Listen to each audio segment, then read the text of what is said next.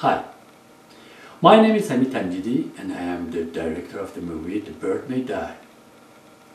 My movie has received a nomination for the Best Screenplay and won Best Supporting Actor and Best Supporting Actress from the T.I.F.A International Film Awards.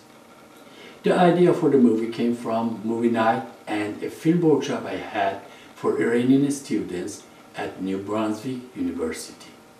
All of the actors, actresses, and film crew were their first appearance in a semi-professional film project.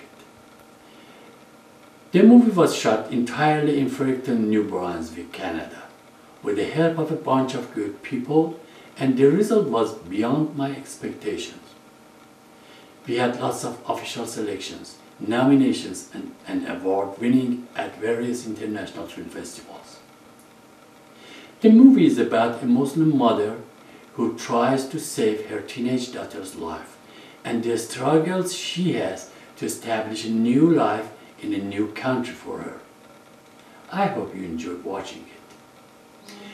I had another of my movie Endless Night at last year's Theatre Festival, and I answered the two next questions in my previous interview.